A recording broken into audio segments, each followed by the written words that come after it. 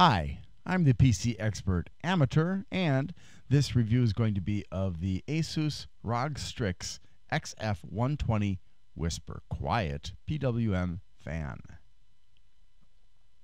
Doesn't that look special?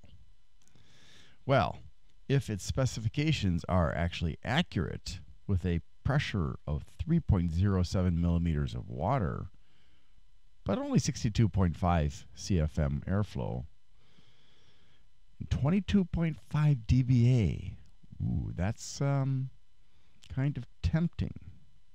I wish I was able to make a manometer in my extremely limited space, but no, not yet. Can't do that yet. So there's a lot of stuff going on with this fan as far as this box. This box is really busy. It's like Noctua style box, you know. Corsair or Noctua, Cooler Master, some of them, they go way out of the way to make a very well presented marketing box, and then people just throw it away. But anyways, I want to show you the fan itself. It's got the logo, the pixelated eye. I assume that's an eye anyways. It looks like an angry eye to me. And yeah, so it looks pretty standard. It does have 4 corner cushions. The sleeve on here is braided. It can't do daisy chaining though, but it is standard PWM. So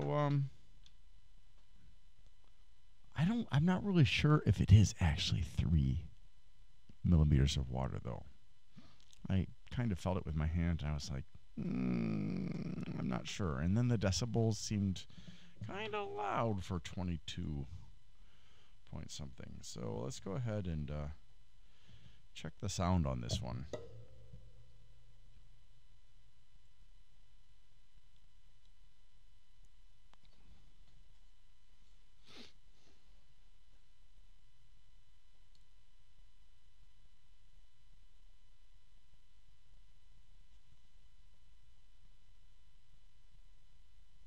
There's very little noise right now.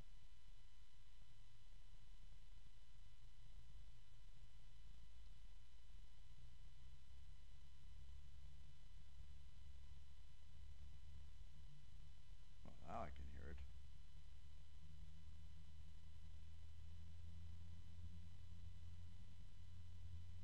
But it is still quiet. You're probably hearing more than I am right now. There's a low-pitched noise that has gotten stronger and increases in pitch. There is a weird kind of noise that suggests something is rubbing.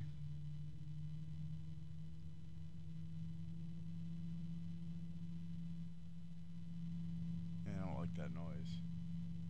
I don't think I'd hear it inside the case though.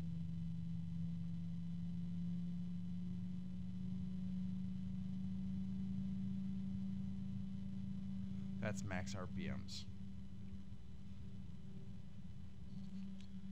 And it really feels like the air goes very rapidly out to the side. So let's try this in comparison to the Noctua NFA12 by 25.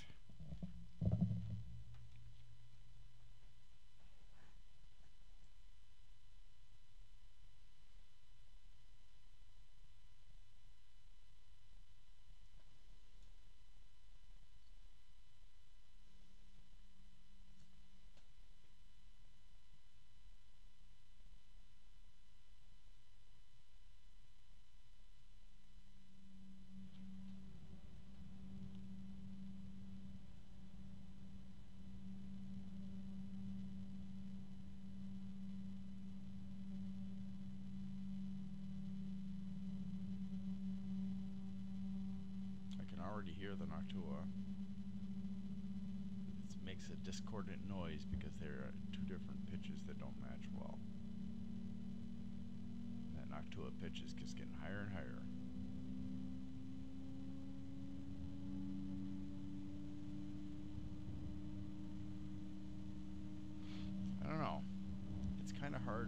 as like actual volume to decide which one is louder, because the ASUS has a lower pitch than the Noctua. Let's turn off the ASUS.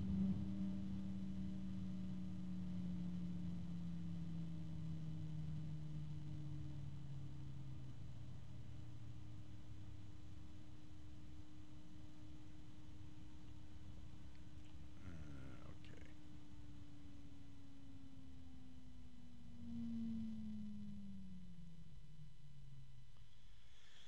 Yeah, what do you think about that?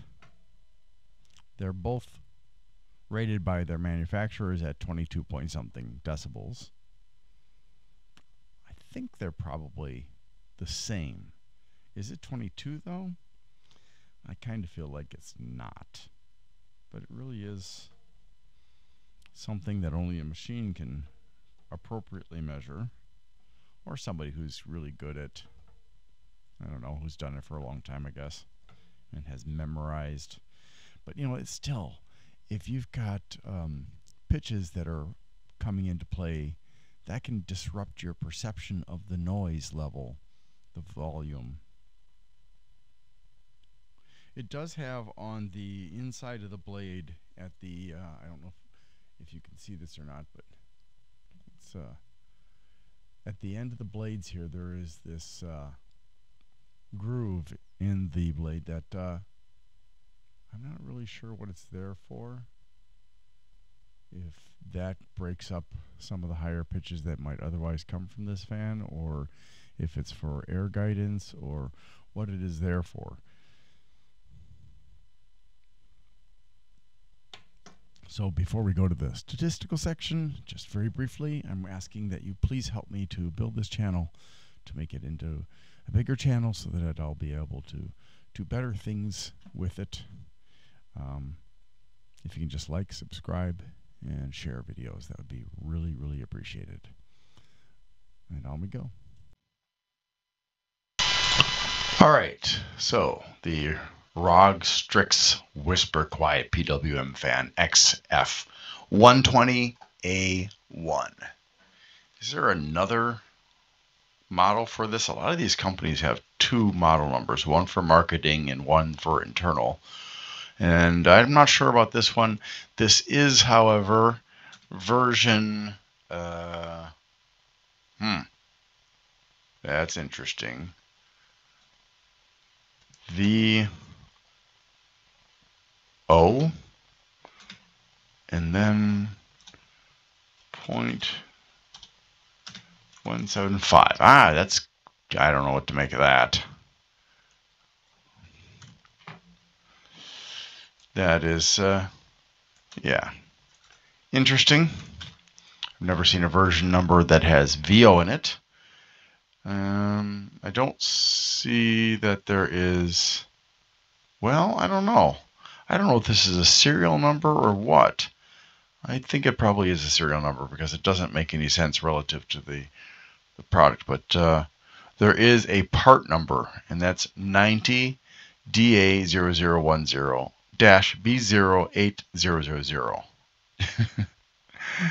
That's interesting in a nonsensical sort of way. So,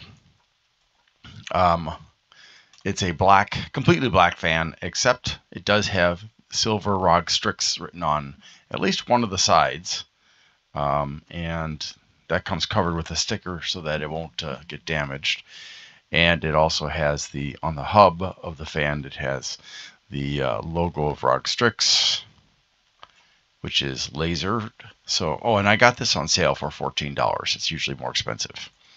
It's got several certifications, including CE, EAC, Underwriter Laboratory, E516326, TUV-SUD, and then there are 2 Chinese certifications.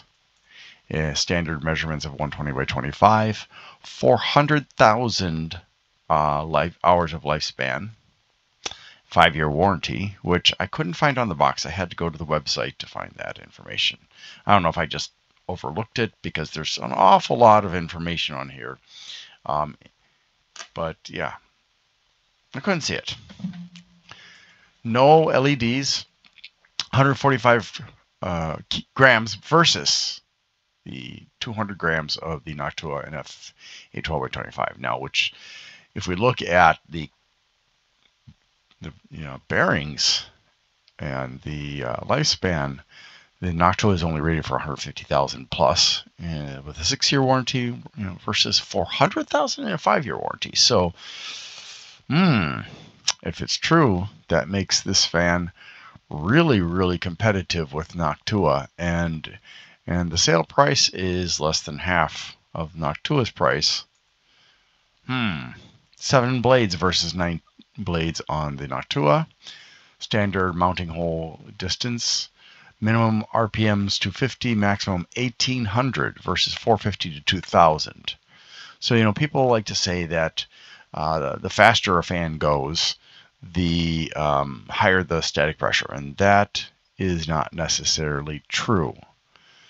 Because if we look here at these numbers in this column, and then look at the static pressure, we can see that, yes, as the maximum RPMs increase, there is a tendency toward a larger static pressure, but that is not necessarily the case. And 1800 is less than 2000, and yet it has a supposed static pressure of 3.07 versus Noctua's 2.34. Now, if the RPMs are the defining characteristic of static pressure, then this should have a lower static pressure, but it doesn't. And so there's a 10% variance on the speed, 62.5 airflow versus 102.1 on the Noctua. So if you're looking for airflow, you're better off with the Noctua, and several of the others on this list. The noise level is supposed to be 22.5, and I feel like if the Noctua is wrong, then this one also is wrong. Now, the power cable is 51 centimeters long. You can't, there's no daisy chaining on it. It does have a sleeve on it, however. It's PWM, and it's maglev bearing. 12 volts rated, 10.2 voltage for starting. I don't know what the minimum and maximum would be, but that's the starting voltage, which is interesting because the AA wave was being very stubborn. I think it was the AA wave.